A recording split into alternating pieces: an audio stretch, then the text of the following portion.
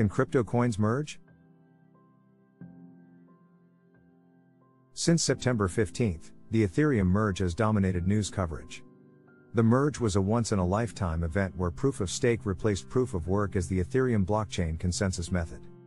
There is significant misunderstanding, however, regarding what cryptocurrency merges are, what transpired during the Ethereum merge, what it means for the Ethereum blockchain and network, and whether or not other cryptocurrency blockchains can merge as well. What is a cryptocurrency merge? When a specific blockchain network, such as Ethereum, merges a different blockchain with the mainnet, this is known as a cryptocurrency merge or blockchain merge. Simply said, it involves replacing an outdated blockchain protocol with a new one. What happens if a cryptocurrency merges? The consensus mechanism of the underlying blockchain is altered when a cryptocurrency network merges, which affects how transactions are handled and blocks are mined or created. For instance, the Beacon chain became the main blockchain for the Ethereum network after the Ethereum merge occurred on September 15, 2022. The Genesis chain, which used proof of work to create blocks, carry out transactions, and validate data, was superseded by the Beacon chain.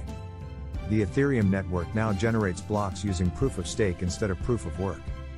The merge is essentially a new consensus mechanism replacing an existing blockchain.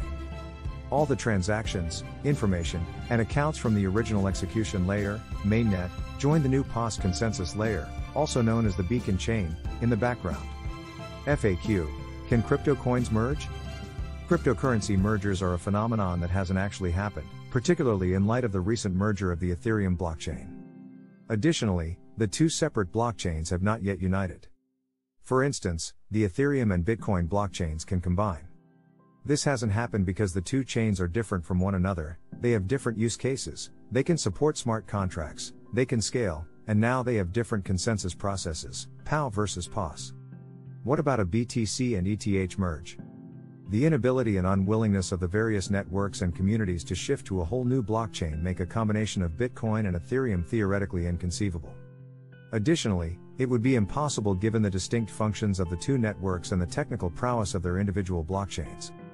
For instance, the Bitcoin blockchain aims to build a peer-to-peer digital currency that can be used for individual transactions without depending on third-party issuers like banks. Furthermore, Bitcoin is now seen as a store of value or virtual gold, moving slightly away from its initial intent.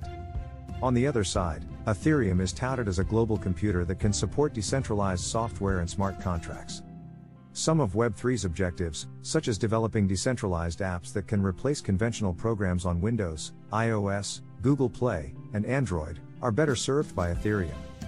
Therefore, it is hard to think that they could merge into a single network or blockchain because doing so would require joining two different blockchains. Technically speaking, it's also challenging or practically impossible to achieve because each blockchain has a unique genesis block. In order to combine, they would both need to hard fork and join forces on a new blockchain. This would lead to issues like naming the new cryptocurrency and how the blockchain would come to consensus. Merging cryptocurrencies through bridges. The merge in the conventional sense of Ethereum is conceivable, but not between independent chains, such as when Bitcoin and Dogecoin are combined with Ethereum.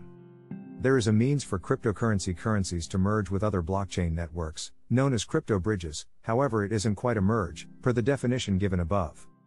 Crypto bridges are centralized third-party services that combine cryptocurrency coins or tokens from various blockchains.